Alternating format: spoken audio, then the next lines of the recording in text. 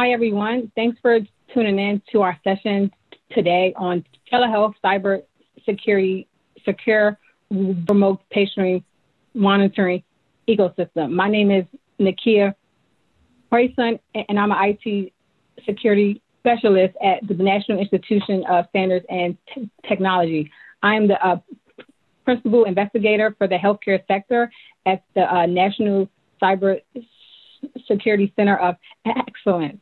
The National Cybersecurity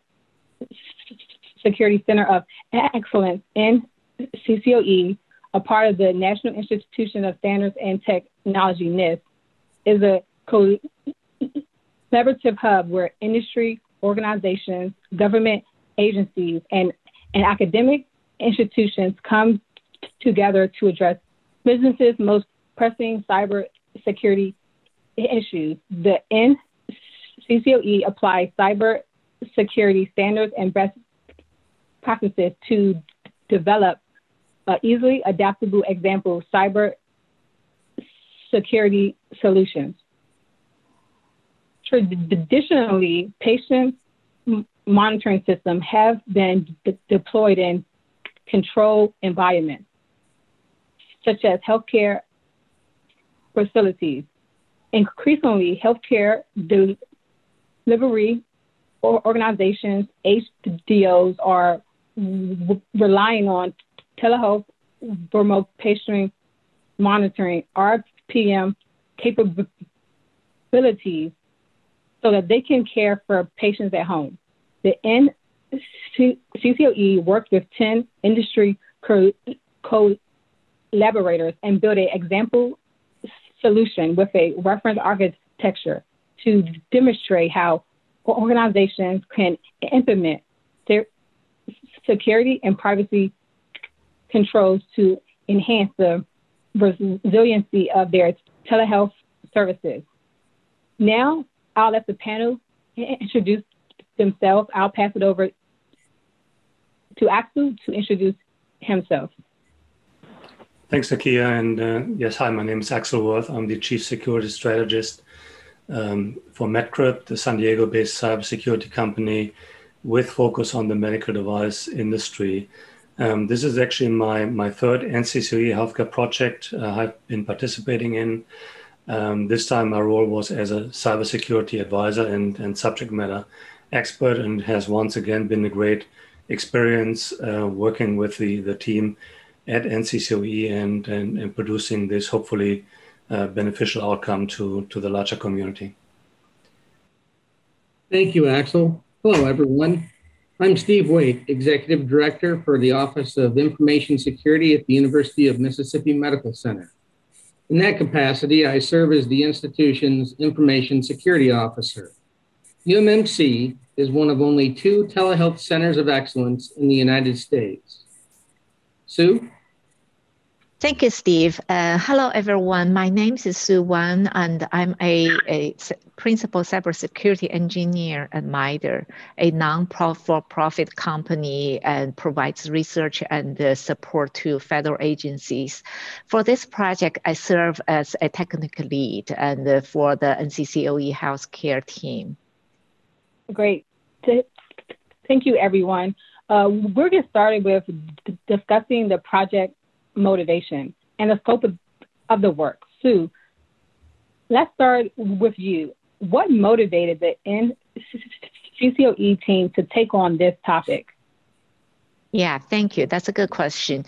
And in the late 2018, as an effort to identify the pipeline projects, we did some research and decide on to expand our work into the telehealth space. I would say we have 3 major motivations for the NCCoE healthcare team to take on this topic. First, our community of interest and the stakeholder from the industry expressed the interests and the needs of the cybersecurity guidance in the telehealth space. And secondly, our NCCoE healthcare team also had that desire to expand our work into the other areas in the healthcare landscape. As at that time, we already worked with industry collaborators and published 3 cybersecurity guidance, which were all focused on the HDO enterprise environment. And the third motivation will be, and we realized that the increased security and the privacy concerns in the connected health and beyond the HDO enterprise environment. So once we decide on working in the telehealth space, we then scope down this project down to focus on the remote patient monitoring RPM ecosystem. And I work across 3 domains: the patient home, a telehealth platform provider, and HDO. Thanks, Sue. Steve, what are some of the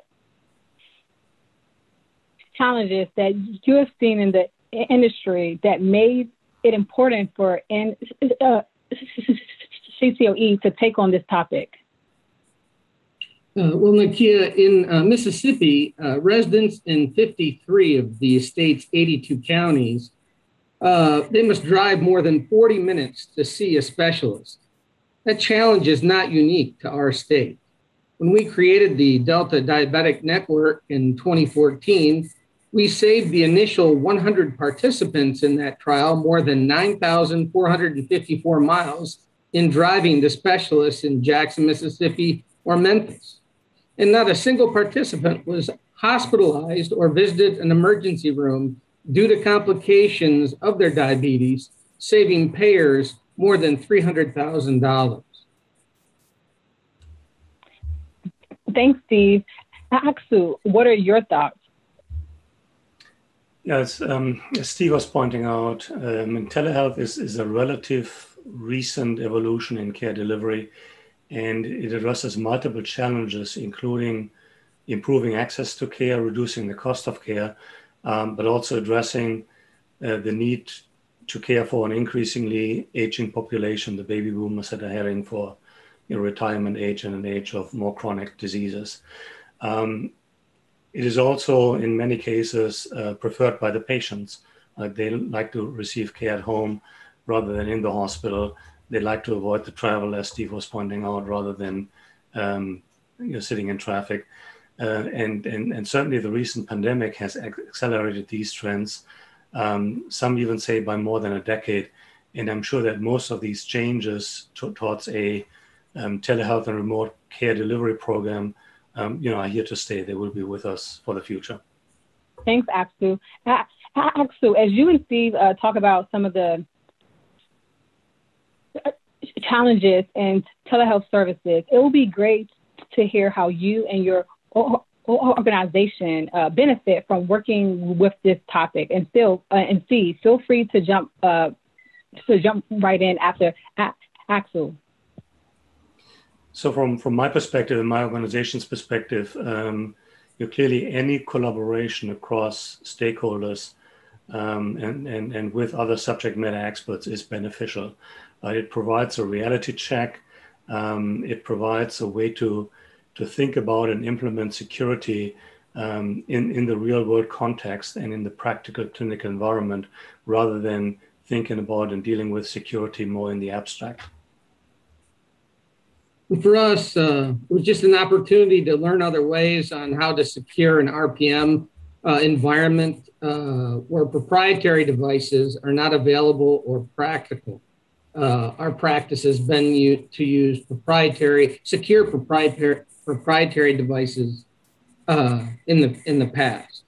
And then also to learning how to manage voice assistants, which is a new challenge from a security perspective in the home, and other video aspects, and then how to account for them when putting together such an architecture.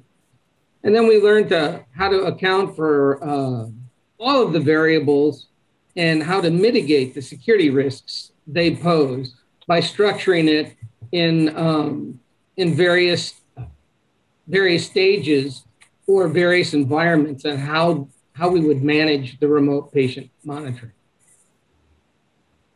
Great. To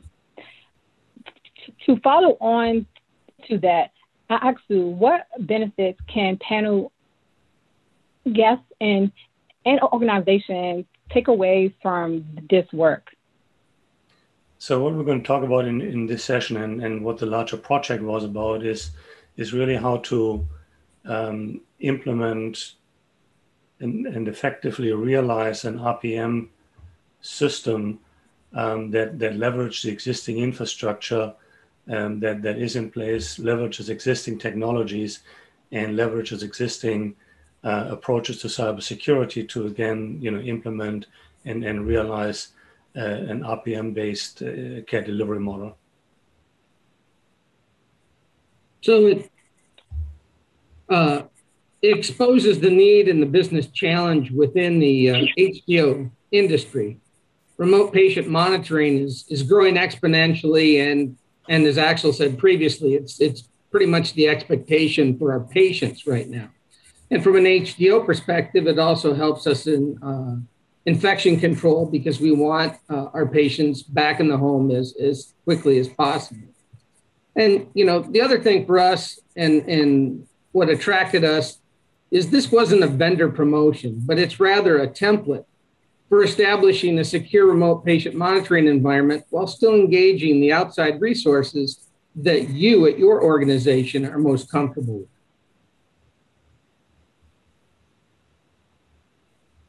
with. Great. Steve, in the context of technology, how does technology organization view the healthcare industry? Well, at UMMC, we're all in accord. We have a security council that meets monthly and includes members from hospital leadership, frontline healthcare workers, students, as we're also responsible for the 7 schools on our campus, legal compliance, and procurement.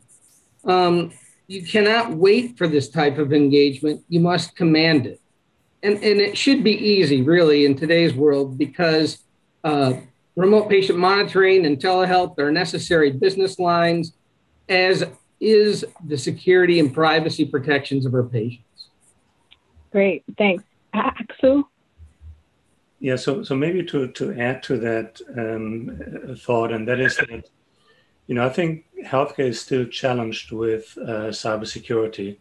For example, if you look at the breaches reported to Health and Human Services, we saw a 26% increase in reported breaches in 2020. And certainly there are many reasons for healthcare challenges, right? One is the complexity of health technology, the slim profit margins, which make it difficult to invest in security, the lack of healthcare specific frameworks and best practices to implement security. And we believe that your projects like this NCCoE project are a good step that help the industry to improve their security posture, or as in the case of remote patient monitoring, adopt new technology without taking on undue security risks. Thank you both. As earlier stated in the beginning of today's session, NCCoE applies NIST standards and best practices to develop easily adaptable example cybersecurity solutions. And for this project, we also looked at potential privacy risks that may occur when deploying RPM devices in patients' home, and provided possible solutions to mitigate those risks. So Axel, how did NIST standards, such as the NIST Cybersecurity Framework and the NIST Privacy Framework, benefit this project? So the NIST Cybersecurity Framework has been with us for a number of years, and it has very quickly established itself as a de facto standard, actually both nationally as well as internationally, on good security practices and how to communicate around security. Right? So as a minimum, I think any organization that looks at implementing a new technology, new program, new approach to security should look at the NIST cybersecurity framework as a standard that should be met and implemented. The NIST privacy framework, which is actually more recent, is similar being adopted across industries. And I think it's quite meaningful to an industry like healthcare that has very strict privacy regulations to comply with. And adopting these kind of standard approaches, I think makes it easier to not only implement a good approach to security, but also maintain that approach over time. Steve, what are your thoughts? So I'll echo what Axel just said, and also say that this project, this initiative, helped emphasize the need to ensure remote patient monitoring was considered so that we do meet the standard established by the HIPAA Safe Harbor Law, which was signed January 5th of this year. Great, thank you both. Axel, what could happen if a RPM ecosystem is a compromise? So, I mean, looking at the slide that is actually up on the screen right now, certainly the remote patient monitoring ecosystem is quite complex as it reaches from the patient's home over a typically cloud-based service provider across a public network and then to the healthcare provider. And any compromise at any point in this data flow can lead to unintended privacy or security compromise, but can also have safety implications, as compromised patient data could compromise the safety of a patient. And therefore, the system's ability to maintain confidentiality, integrity, and availability of sensitive data across the entire structure is paramount and is critical to implement. Great. Thank you. Steve, what are your thoughts? So if there was an incident, it would initiate an incident response on our end in which we would determine if it's an isolated instance to a specific home or environment, or if it was more broadly to that initiative, that remote patient monitoring initiative, or if our entire ecosystem needs to be revised to ensure the privacy protections of all our RPM patients. So all three would be considered, and then we would mitigate and resolve based on our findings. Great, thank you. Sue, could you briefly describe how this project evaluated the risk to the RPM ecosystem, and what approach does this project use to tackle that challenge that you all have been discussing so far? Sure, certainly. Thank you, Nakia. So just like any NCCoE projects, the Securing RPM Ecosystem project will use the risk-based approach. And what we did is we developed a control framework focused on the use of three core NIST frameworks, the risk management framework, the cybersecurity framework, and the privacy framework. As far as the risk assessment goes, when we thought about this RPM distributed architecture, we decided to take a threat-centric approach in understanding and mitigating those risks. So as we all know, the risk is made up of two components, the threats and the vulnerabilities. So essentially the threat-centric approach, that means is we try to disrupt the threats. For this RPM project, we conduct a generic threat modeling exercise. We described a generic threat modeling the methodology for examine the threats in the system. And we go through and examine those components that are deployed at the patient home as a representative to showing how to conduct a threat modeling. when we select controls, and once we figure out what's what's vulnerable, and when we select control for this RPM practice guide, we really select those controls can limit or prevent the threat action. Remember, we said it's threat-centric approach, right? And we try to focus on the RPM context. We would like to assume that the healthcare organization have implemented or will implement a broader set of control that extended beyond the scope of telehealth RPM. One important thing we really need to point out is any organization, when they deploy a RPM solution, they could use this example solution as for their implementation. However, and one thing you can recognize is this is one of the many implementation and the architecture. Nothing can beats the organization really. They need to perform their own risk assessment and implement the control based on their own risk posture. Thank you, Sue. Axel, it would be great if you can share your thoughts as well. Sure. I think one thing we need to realize is that implementing good security is not easy. Security is actually quite hard, especially in light of real life and practical constraints and limitations we need to live with. And I think, as Sue was referencing, the NIST cybersecurity framework, as well as the NIST privacy framework, are good starting points for any type of organization. Doesn't matter whether they're large, medium, or small, to define their reference model and their path towards a more secure infrastructure. And these frameworks are not intended to compete with existing regulations, like, for example, HIPAA or CCPA or other regulations that may exist locally. They are more intended to help with the implementation of the regulations, and they can be used as a tool to demonstrate how the requirements of, for example, the HIPAA privacy and security rules are being met through the choice of the right framework.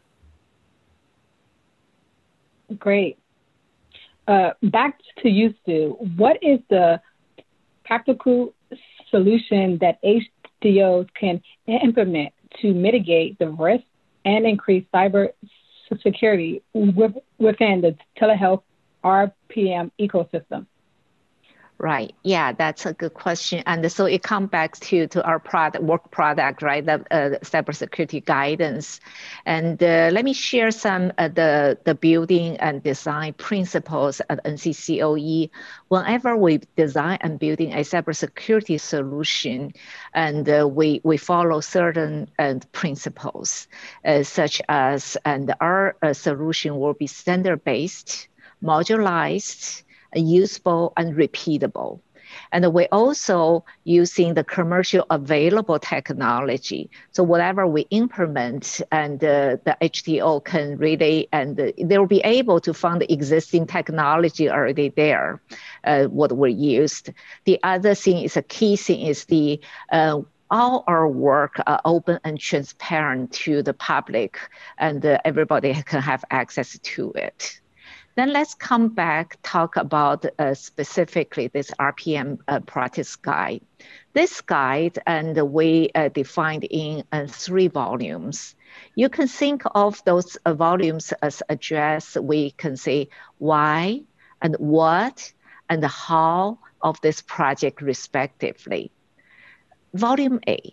The volume A is a executive summary, and it is a high-level document for those decision makers to understand the challenging and that an enterprise facing in the secure RPM ecosystem. So volume A can also have them to be aware of this example solution and build at NCCoE and the benefits of adopting those example solutions into their organizations. Then let's talk about the volume B. The volume B describes those risk assessment approach that we used during the course of this project.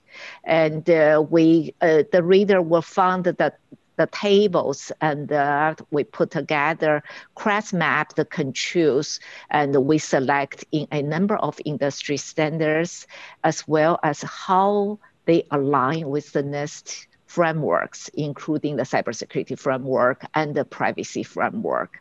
And we also showing in those tables to see how these align with the HIPAA security rule.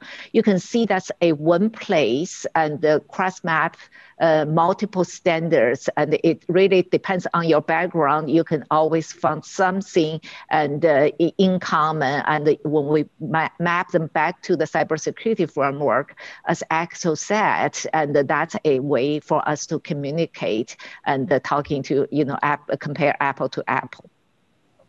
The technology, how can we use that, right? The technology and the security professionals can really take the advantage of the volume B on what we did and why we did in terms of the risk assessment approach, the reference architecture, and the security characteristics of this RPM guide.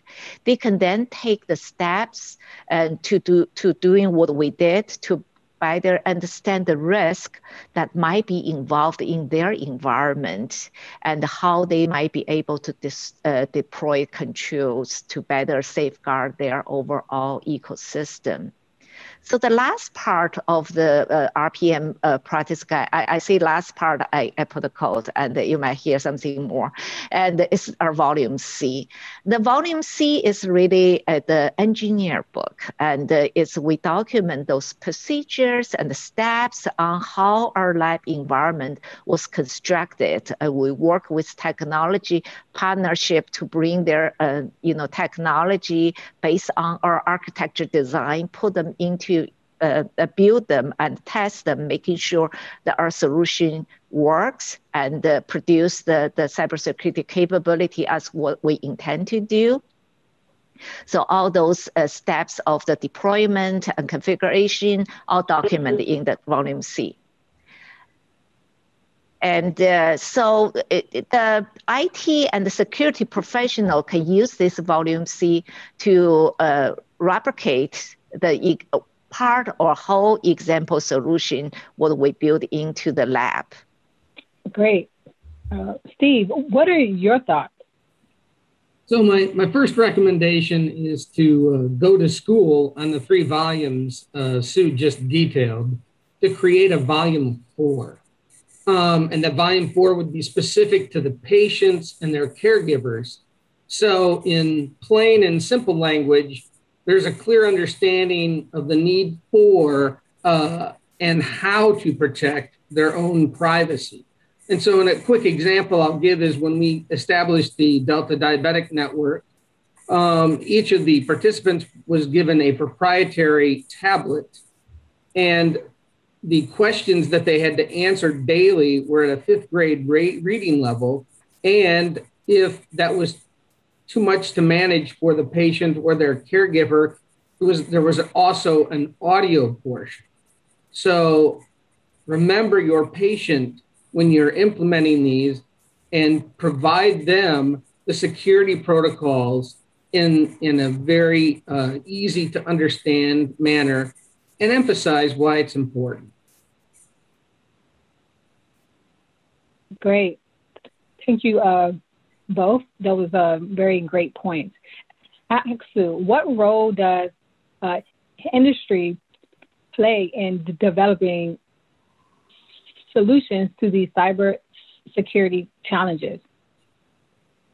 As you said initially, the goal of these NCCoE projects is really to demonstrate a practical and implementable solution to securing a given infrastructure, in this case, remote patient monitoring.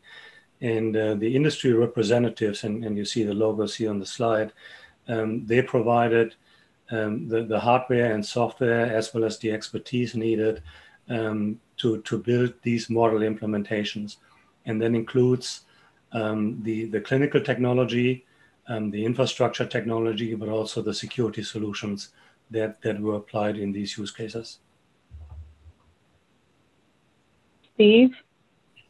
So industry must be cognizant of the exponential growth of RPM and modify its cybersecurity review practices pre and post market, much like the FDA has begun to do following the OIG audit in the fall of 2018.